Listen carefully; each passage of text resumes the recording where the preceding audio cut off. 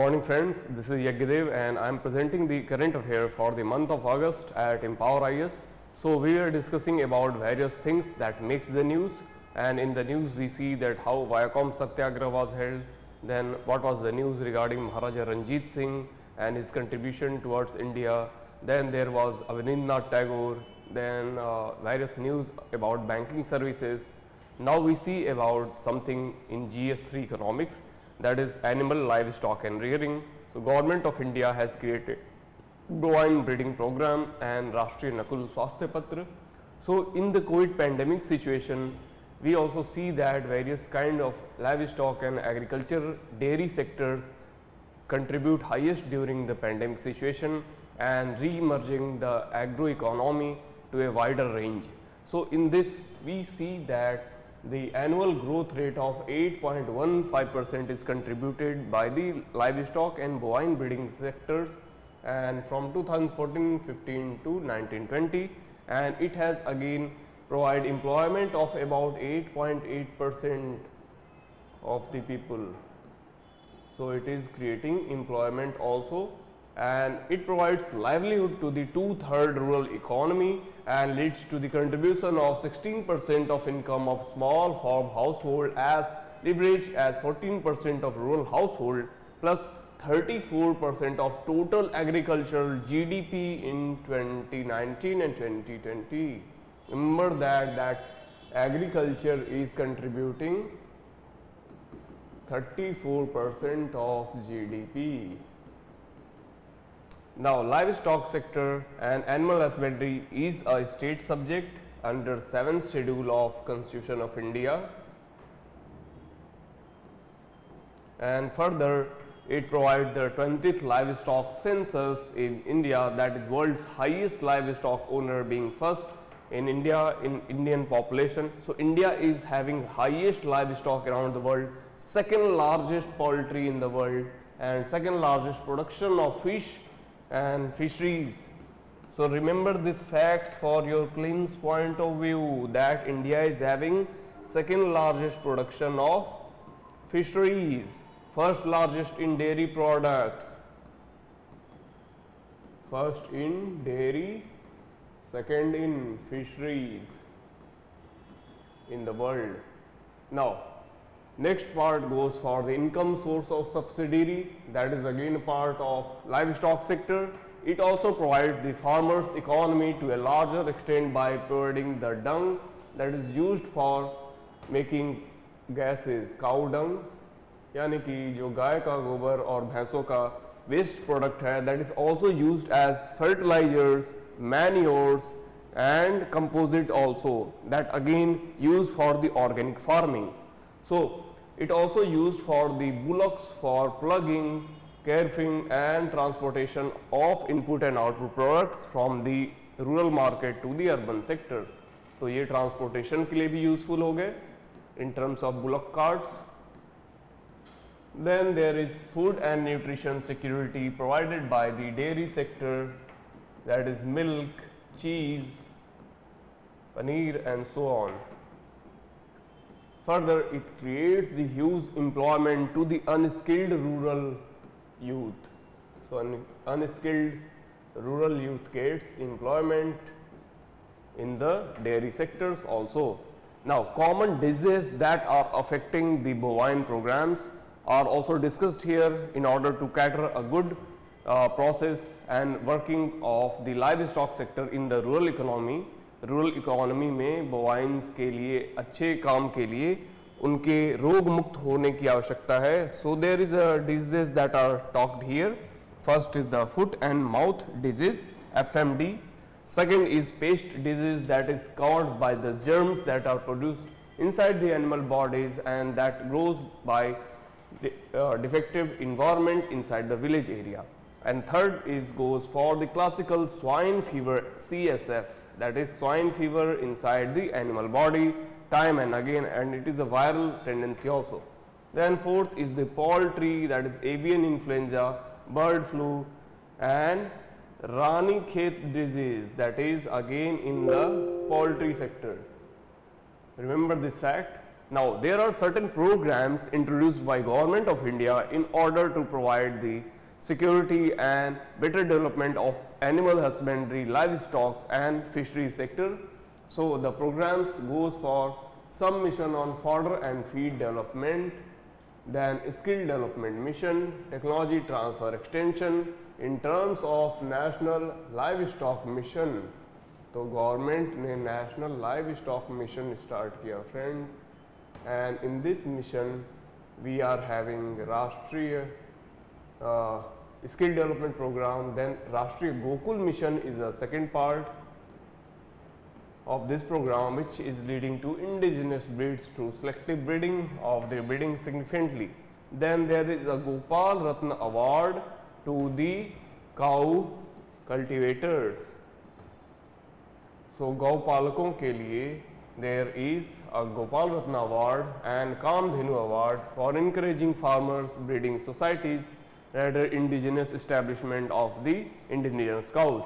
Then next is e-Pashu Heart portal for connecting breeding and farmers. Then there is Pashu Sanjeevani again. Fourth is e-Pashu Heart,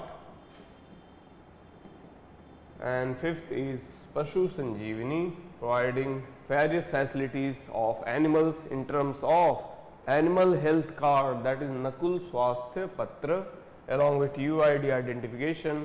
National program for dairy development, again for dairy development there is national program for dairy development, for development of the breeding animals, milking animals that produce more and more milk that is needed for the development of animals and sharing of their products inside the domestic and international market. Now, there is a disease control program launched by Government of India, that is scheme for livestock disease protection, and that again goes for the prevention and control of the diseases that occur time and again inside the animal body. It aims for providing financial assistance by centrally sponsored scheme, and it is again supported by state also. Now, next part which is making the news is advanced metering system.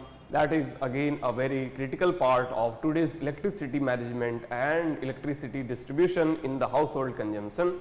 So, in household we see that there is certain kind of meter, ऐसा metre रहता है घरों में जिसमें कि there is certain rising in the reading and you calculate your watt consumption in kilowatt hour. तो kWh में आप कंजम्पशन को नोटिफाई करते हैं in terms of smart meters, then communication network, metre data acquisition system, metre data management system and two way communication system between customers as well as the officers. Now the customers that is domestic family, यानी कि आपके घर के लोग जो कि घर में fridge, television, computer, mobile phones and all the electrical gadgets they are using, and thus they are consuming more and more electricity. Now, what is the measurement of that electricity that is being transferred to the domestic devices? That is read and calculated by this meter, and which is also now connected with the internet. I am measuring electricity at real time, connecting and disconnecting services, then monitoring and detect tampering, mitigate potential and faster service distribution for the domestic appliances. So, it also caters the peak demand and manage energy consumption and the cost. So, there is peak demand in winter season when we use too much of heaters and ventilators. तो winter में हम बहुत सारे room heaters, blowers etc. use करते हैं, that again raise the demand. Then there is summer season where we use too much of fans, air conditioners and refrigerator, that again raise the demand of electricity consumption in the domestic use, and that is again calculated by the advanced metering instrument. Now let us look at the advanced smart meter. So ऐसा metre होता है मित्रों आपके घर में, और इसकी rating ऐसे रहती है in terms of LED. So there is LED composition, then there is a metering unit, there is a capacitor and diagnostic device that counts the units consumed by a person or a household or a industry or a corporation, household और corporation के द्वारा जो भी consumed हो रही है in kilowatt hour, that is calculated.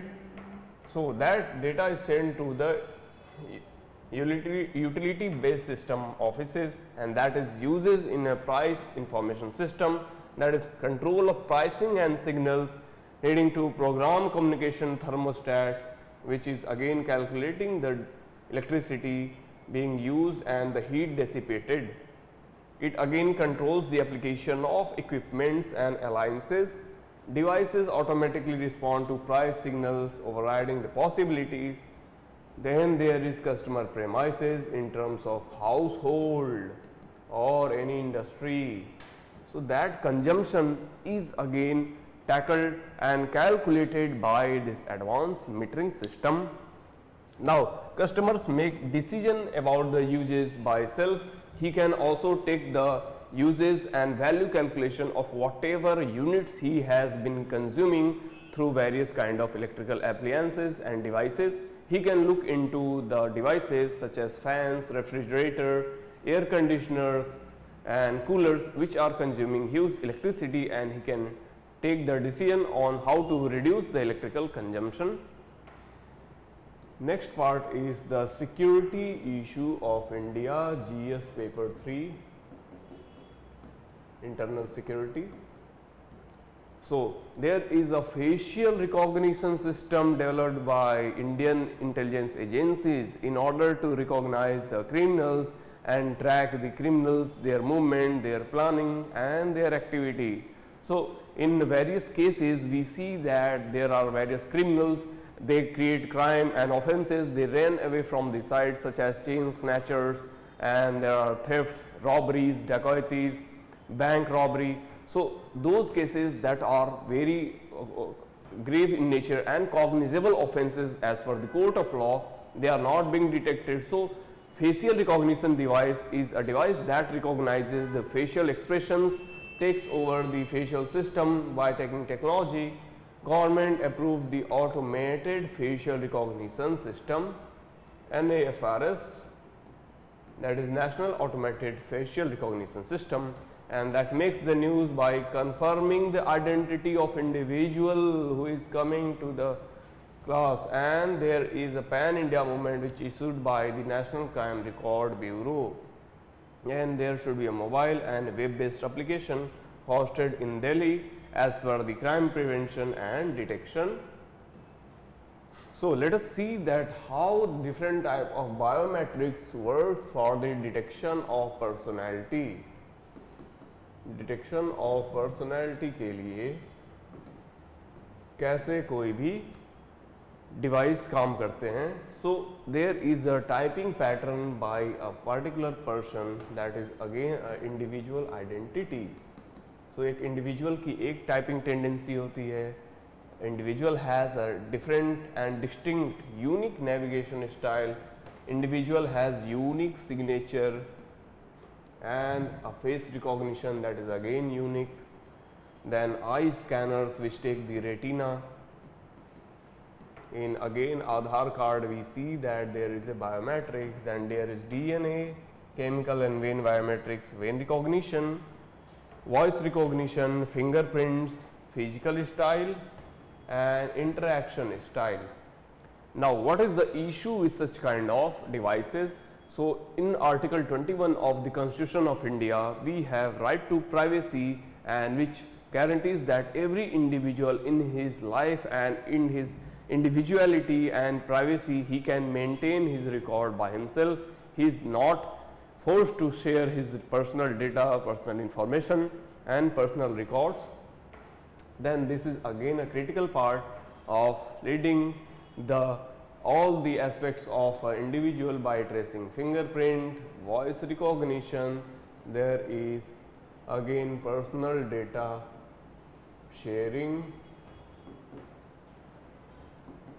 and data issues. that goes with the private identity as we see in the Aadhaar case. आधार के case में हमने देखा था मित्रों कि कैसे जो भी डेटा रहता है आधार के थ्रू बहुत सारे प्राइवेट एजेंसीज के पास चला जा रहा है and they are using in their personal manner, they are making the marketing value of those data, whatever we like, whatever we purchase, and such kind of possibilities are calculated.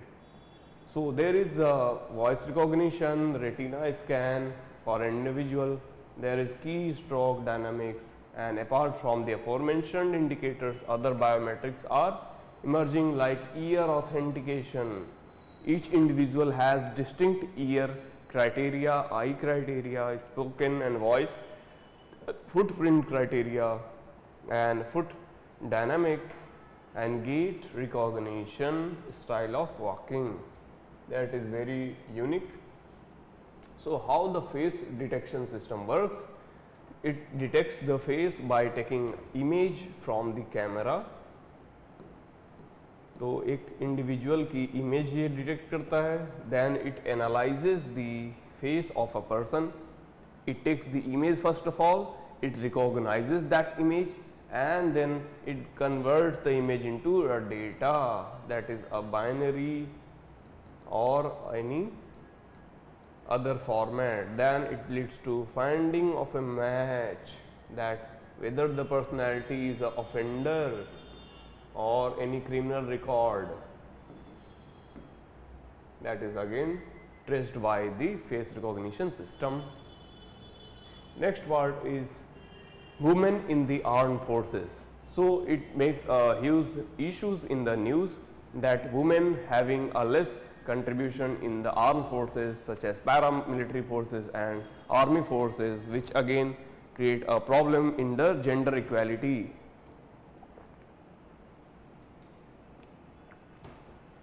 Article 14 of India pushes for the equality in terms of gender, and Article 15 proves for the equality in employment.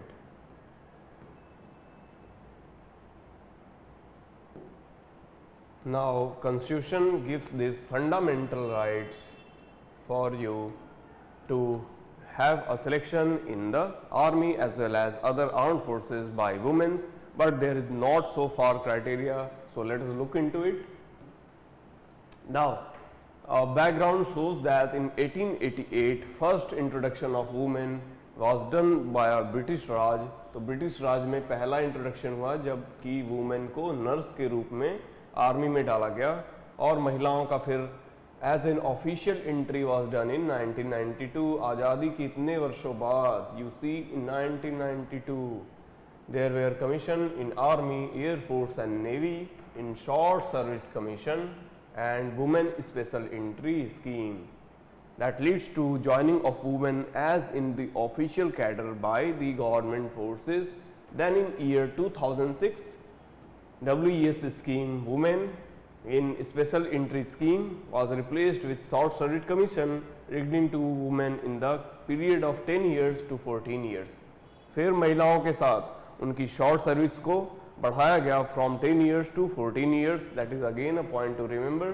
In 2015 one of the turning point women in military in Indian Air Force decided to induct them into the fighter stream, and in 2021 excluding the medical wing in which women have been servicing for decades, but in terms of percentage women still form a part of the military, 0.56% of army, 1.8% of air force and 6.5% of the navy. So this is data since 2021. Remember this fact and quote it into your mains answer also. Now women in different sectors of the Indian society contributes recruitment excluding medical roles. So in army we see that 50% are male and 29% are female. In navy there is 42% of male, 27% of female, and in Indian Air Force we see 44% of male population, 39% of female. Now, some initiative to induct women in the armed forces, that is Sainik School. From the schooling system, we see that education of women as armed forces trainer has been again a part of Indian society, where women also get educated in the Sainik School. Further, they also goes in NCC training. So NCC A, B, C level की training महिलाओं की हो रही है, where we see that women are also getting indulged in rifle training, arms training and military and martial training also. That again makes the women prepare for getting entry into the armed forces. So Sainik School entry was started in a period of 2018. Sainik School Chingship in Mizoram claimed huge proportion of women children in the admission of it, and there is admission in the National Defence Academy NDA that is starting from a gender equality. So UPSC again talks about gender equality, that is a part of development of society and modernization of Indian women in the various systems that are taking part in this armed forces. Now, Ministry of Defence versus Babita Punia case, that is important judgment by Supreme Court of India. Again remember this important judgments.